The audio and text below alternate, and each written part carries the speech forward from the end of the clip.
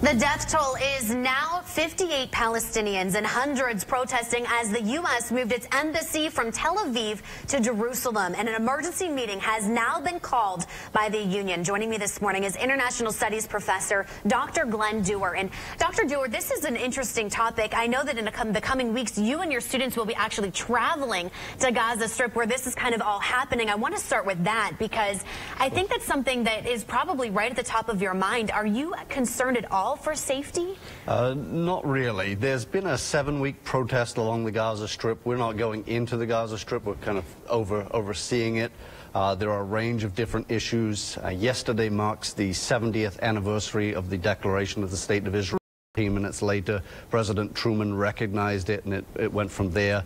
But it's been simmering for a while. I expect it to actually subside in the coming days, especially now that the anniversary has passed and the embassy has been moved as well.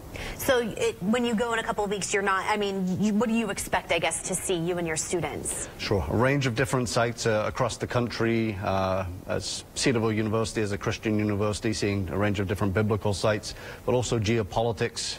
In the north with the Golan Heights, along the border with Syria, into the West Bank to see the issue between Israelis and Palestinians, and then down to the Gaza Strip to see what's going on there. So it would be really interesting and enlivening for all of us, I think.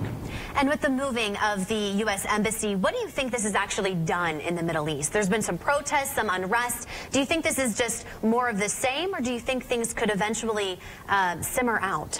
Well, there's a lot to unpack. In 1995, Congress passed a law saying that Jerusalem was the capital of Israel.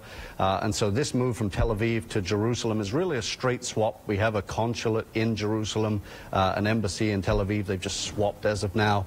But in terms of alliances, Israel's alliance with Egypt and Jordan has remained strong. There's a budding alliance with Saudi Arabia, but there are a range of dangers to the north with Syria. The Turkish president, Erdogan, is unhappy right now. So we'll see how all of this lands. There are moving pieces in the Middle East. So too much kind of moving around to kind of see where we can be in the next couple weeks. But do you think, as of right now, that we can expect any sort of attack on any country out there? There are certainly dangers. In the south of Lebanon, Hezbollah has been accumulating a lot of rockets. Israel has defended itself and struck targets in southern Lebanon. Hezbollah is Iran, and so there's a simmering tension there, especially with the United States withdrawing from the Joint Comprehensive Plan of Action, the Iran deal. And so we'll see how that filters out as well. But in terms of relationships between the average Israeli and Palestinian, especially in Jerusalem, between Israel and the West Bank, a lot of people just want to make money for their families, and so they don't want to see a rise in tensions. They want Americans to come, to spend money, to boost the tourism industry. So I expect things in a lot of the country to remain stable and useful for tourists. All right, Dr. Glen Duerr, thank you so much, Professor of International Studies from Cedarville University. We really appreciate you coming in and breaking this down for us. Absolutely. All right, our time right now is 7:11.